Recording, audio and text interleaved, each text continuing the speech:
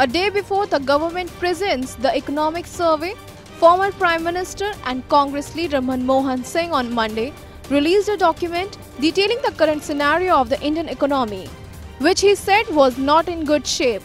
Manmohan Singh, a former governor of the RBI, has been critical of the Modi government's decision to demonetize Rs 1,000 and Rs 500 notes. Unveiling the real state of economy prepared by the Congress, Manmohan Singh said, "Tomorrow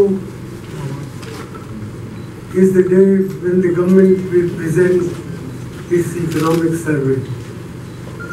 We thought it is a good idea that we should also bring out a document which sets out in what we consider as a real dose of realism, and so that the country as a whole has ways and means of finding or assessing where the economy is, where it is going, and what needs to be done to set it on the right path.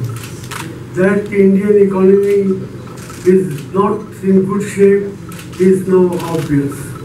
Even the International Monetary Fund has projected that the growth rate of India in this current fiscal year will not be 7.6%, but less than that 6.6%.